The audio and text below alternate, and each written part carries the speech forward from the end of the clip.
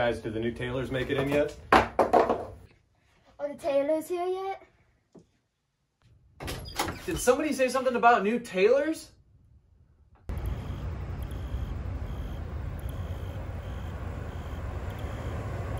Hey, are the new Taylors here today? You know, I paid for these Taylors over a month ago. Are they here yet? Hey Brett, the new Taylors are in.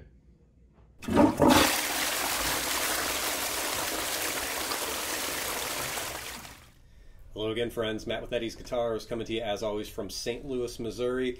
Today I'm joined on my right here by Mr. Granville Helm, and if that name sounds at all familiar, Granville's been with us for right at a year now, and probably talked to him a time or two if the subject of Taylor guitars has come up. Since Granville has been in our shop here, he rapidly became sort of our resident Taylor expert here. He's got quite a bit of background with their guitars, both selling them and playing them, and just has a real enthusiasm about what those folks are doing out there in California, rightly so. So we actually are here to help introduce a brand new Taylor model today, and I thought, who better to have join me than the guy that knows an awful lot about them here. So what we have sitting between us here is the brand new Taylor GT model.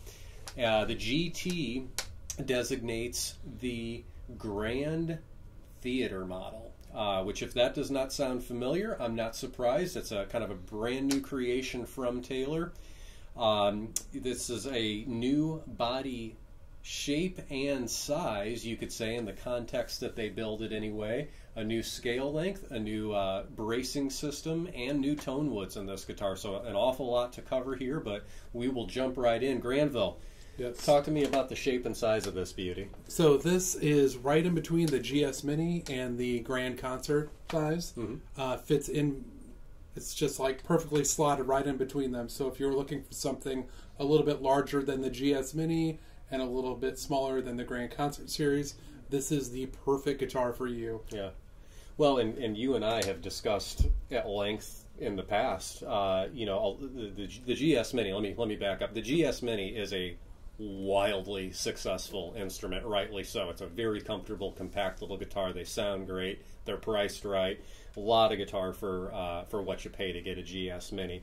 We've both had folks reach out to us and say, you know, does Taylor ever have any intention of doing, you know, kind of a beefed up version of a GS Mini, whether that was referring to a slightly larger guitar or a guitar that features all solid tone woods. And they knocked out both of those in one big hit here. It's really cool. They you know, being an all solid wood guitar, being an American made guitar, which we haven't touched on yet, you get the quality that Taylor's known for.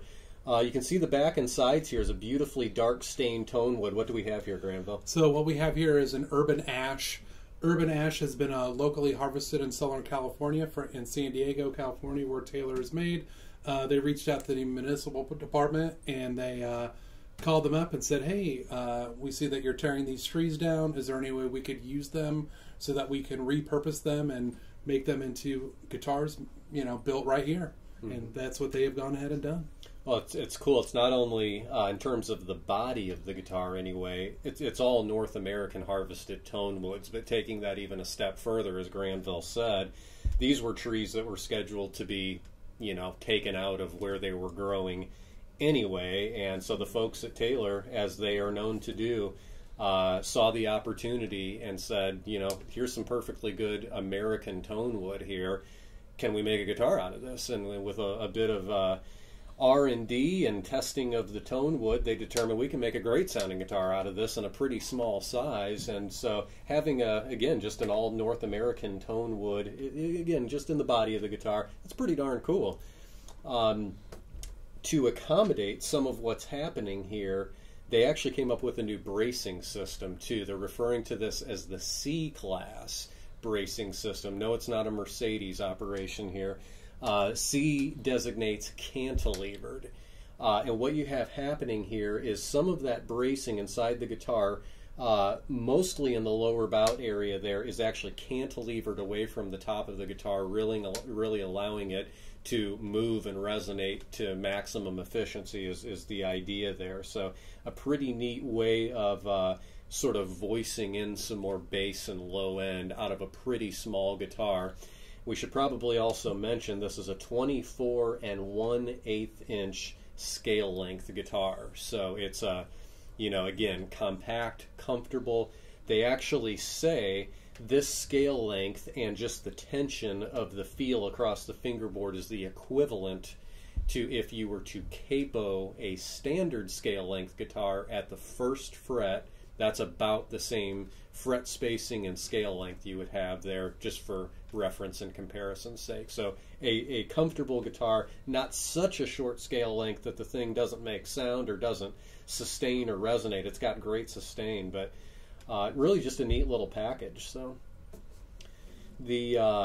I know the bridge and the fingerboard of this guitar are a little different. This is actually eucalyptus that they use here on the bridge and fingerboard, which is and the headstock. Yep, very good. Thank you. The head veneer is also absolutely eucalyptus, which is neat. It's a very pretty wood. You can see the nice kind of striping down the fingerboard there. I'm sure we'll see all sorts of different variations on this, just depending on the particular slice of eucalyptus they use, but a very nice touch there, and a nice wood for sure. Neat little inlays on the fingerboard. Just a well-dressed guitar. Definitely not over the top at all. It's a pretty subdued-looking guitar in its styling. But I have to say, Granville, I do like what they did on the edging here, which they do not do on the GS Mini. What you can see, and it's hard to see. We'll maybe put a picture in here.